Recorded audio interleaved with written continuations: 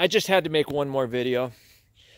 In my second to last video I did previously at the beginning of the week, I had an extra queen and I removed a medium off of this colony here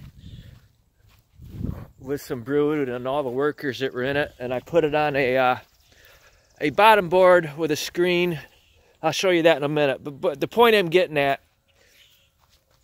in just a few days, this was inside this many dead bees. I'm starting to realize, well, I already know my frames are toxic.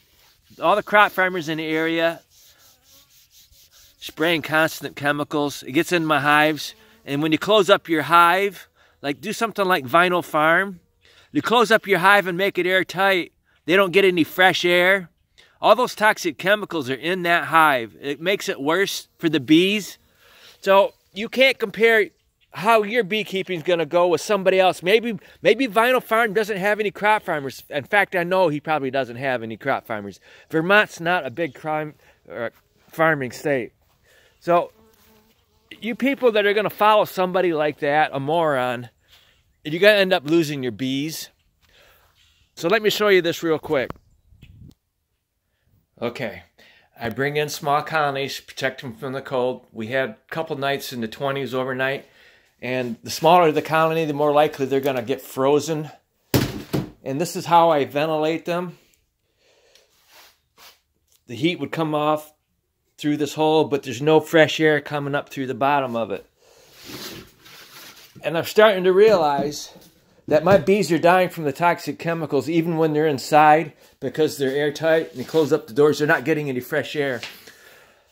So again, Vinyl Farm, you're just getting lucky, okay? You don't know what the hell you're doing. And then I had somebody leave me a message on my phone about a fondant recipe. You guys don't get it. What is it you guys don't get? Okay, I'm trying to tell you that my bees are dying from the toxic chemicals because I'm surrounded by crop farmers. Maybe you don't have those issues, but I do. And I created a lot of small colonies, 120 small colonies last summer. I lost some before winter. But anyway, the small colonies I can't leave out all winter long up here in Michigan. They wouldn't make it. With the toxic chemicals killing them, I bring them inside, but it doesn't stop them from dying. It keeps them safe from the cold, but they still die, okay? And why is it when I put a video on about the environment and toxic chemicals killing your bees, nobody wants to watch it? But if I put something on about money or this or that, you know, I see a lot of videos about beekeeping. So the fuck what, all right?